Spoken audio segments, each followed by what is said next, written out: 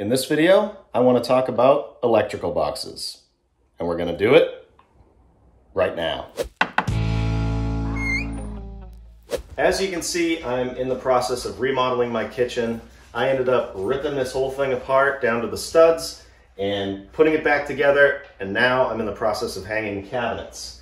And I need to put an electrical outlet in this cabinet because that's where the microwave is going. So it needs to plug in somewhere. And I'm going to be installing an old work box. If you follow my channel, you'll know that I use old work boxes all the time, and I figured I'd make a video about it. So here are some examples of electrical boxes. You have a typical single gang old work box that you would use. The way it works is you cut a hole and these tabs tighten up against the drywall to hold the box in place. You don't need to hit a stud with that. This is called a new work box, where these nails go into a stud. You have these tabs right here that you line up so that you know where your drywall thickness is gonna be. Run your wires, drywall it, cut around it, and you're all set. You also have round boxes that are old work boxes. Same idea. And this one is the one I'm gonna be using. This is an energy saving box. The only difference is it has this foam insulation on the back and a tight seal right here on the front. I'm gonna be using that because I'm installing it on an exterior wall. The typical use for old work boxes is when you're doing remodeling, you already have some drywall here. For instance, this one is for a hallway. I'm putting lights right here. I haven't cut those lights out yet. But this switch, I'm gonna have a switch here, is gonna control those lights. So what I did was I cut the hole for the old work box and I snaked some wires down from the attic so I didn't have to tear apart the drywall. I also used an old work box when I moved my TV and I needed to add an outlet. That is a typical old work scenario. But for new construction or remodels where you have the studs wide open, there are some cases where you might want to use an old work box. For instance, the light above my vanity, I used an old work box. And the reason I did that there is because I wasn't exactly sure where the vanity was going. If I use an old work box, I just left the wire hanging and then I drywalled it and then I cut the box in directly center above the vanity. And that way I knew I had 16 inches because I have the wire in between two studs. So that is a case where I had studs that I could have attached a box to, but instead I decided to use an old work box so that I can adjust it accordingly. A similar situation to the vanity, I have a sink base going here, and up above it is going to be a pendant light that comes down. But you can see I haven't put in a box. I didn't attach it to a stud or anything because I want it to land dead center here. And this way I'm not too concerned because I am gonna center it with the window. But from front to back, who knows how it's gonna work out with shimming and everything. Just in case I left the wire up in the ceiling and I'm gonna put in an old work box. Now that works for an application like that, but if I was gonna put a light in the center of a room like that, I would put a box in that is either a ceiling fan box or a box that can attach to some structure because you never know what you're gonna do in the future, or even if you sell the house, if somebody goes to install a ceiling fan on a box like this, with these little plastic tabs holding it to the ceiling, they're gonna have an issue. So it's always good to think ahead. I also left a wire in the wall over here for the garbage disposal and dishwasher that I will cut in afterwards. That is kind of the same deal I did with this box, which I'm gonna show you how to install. I could have easily attached a box to a stud in here and then cut around the drywall. And then I would have had to take very precise measurements to cut this cabinet to fit around that box. And this is just a much easier way to do it. Let me show you how. So the first thing is you have to know where your wire is going. In my case, it's already in there, but if you're running a new wire, make sure you are in the right bay. You can see here, there's a stud here and a stud here. Don't mind the misses, mistakes happen. So I know that in here, the wire is in this bay. So I have to be between that stud and that stud.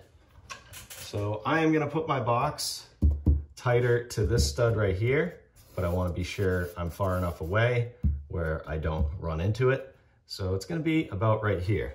And there's a couple differences between these boxes as far as marking them out. If I was gonna be using this one, what I like to do is just put it backwards and mark here along the sides, and then just cut it a little bigger than that line. You mark here, here, connect those lines, and you're all set. But with this box, it's a little different. There's nothing, no holes or anything, but what it does have are these little tiny points right here on each corner, which when you push it into something, it creates these little dimples. I'm not sure if it's gonna work on this plywood, but I'm gonna give it a shot. And if not, you can always measure the box and mark it that way. But we're gonna try the dimple method. So I'm gonna take this box and I'm gonna hold it away from that stud. I'm gonna put it right about here, and I'm gonna see if the dimples work on this plywood. Just press it like this. This would definitely work on drywall. Oh, look at that. You can see them. It's a little tricky to see, but if you get close, you can see them right there and right there.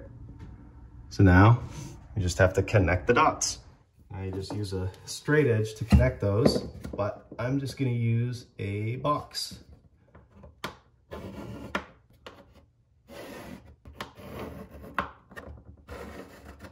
When I line this up like this, I can tell that that's gonna be a little tight. So I'm gonna go on the other side of the line when I cut it. It has some play right here, so I'm not worried about the box just falling in to the wall. But another thing to consider here is if you have, let's say, 2 layers of drywall on the back side of this when you're doing whatever it is you're doing, and then you have a cabinet, this only goes so far.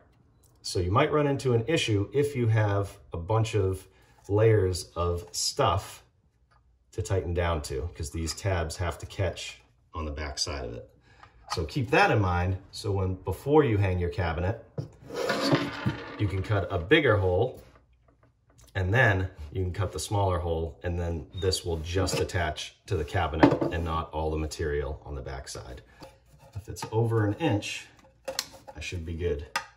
Woo, 1.1 inches. There is something that you can do. Let's say you hung your cabinet and you forgot to cut that hole, and I'll show you what you can do after I cut this up. Something else to consider with a box like this, specifically if it's a microwave, make sure you're not gonna cause an obstruction for anything.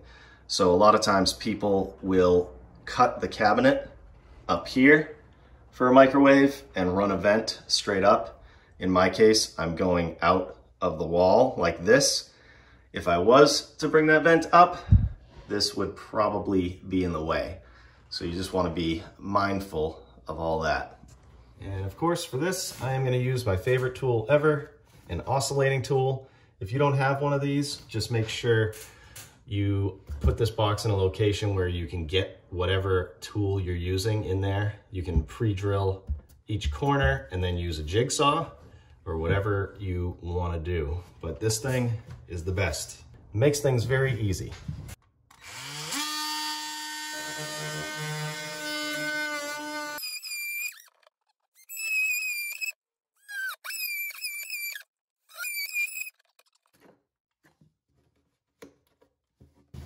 So now that I have this open, I realize this is a situation where I'm not gonna have enough of a tab to attach. I might be able to sneak it past here, but I'll show you what to do. I'm gonna cut straight through here, through the drywall.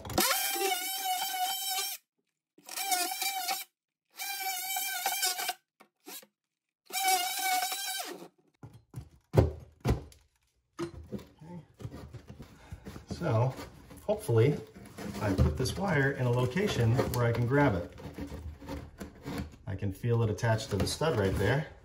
I'm gonna have to cut some of this insulation out. I already cut the vapor barrier with my oscillating tool. Kind of pull some of this out. You should wear gloves if you're dealing with insulation, probably a good idea. I feel a wire.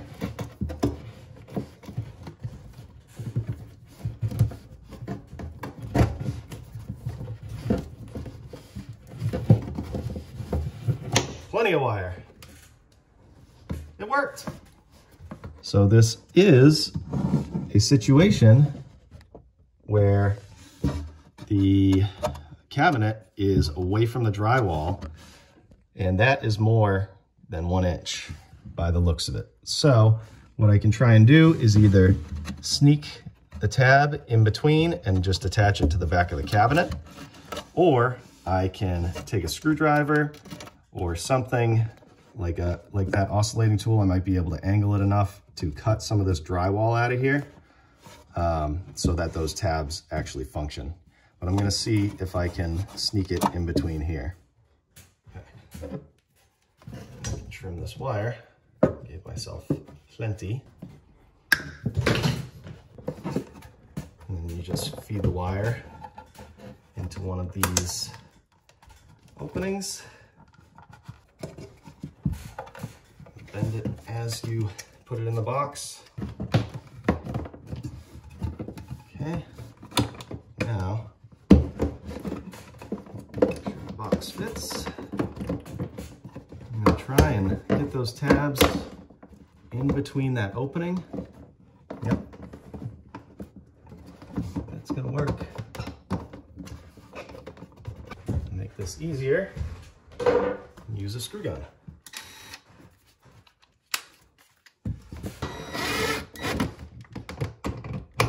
Feel it pulling in. So I know those tabs are tightening.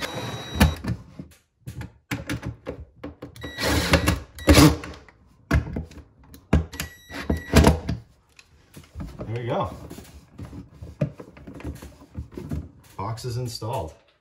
Might as well hook up the outlet while I'm up here.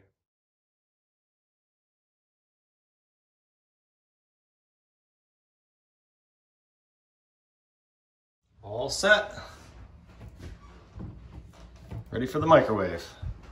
Well, I should probably put my base cabinets in first. I hope you enjoyed this video. Maybe you learned something. Maybe you already knew this. I'm not an electrician. I'm a DIYer, so electricians out there, let me know. Do you have a difference of opinion? Leave it in the comments below. And stay tuned for more videos on this kitchen and lots of other stuff. Like this or this. Click those videos and check it out. Thanks for watching. We'll see you on the next one.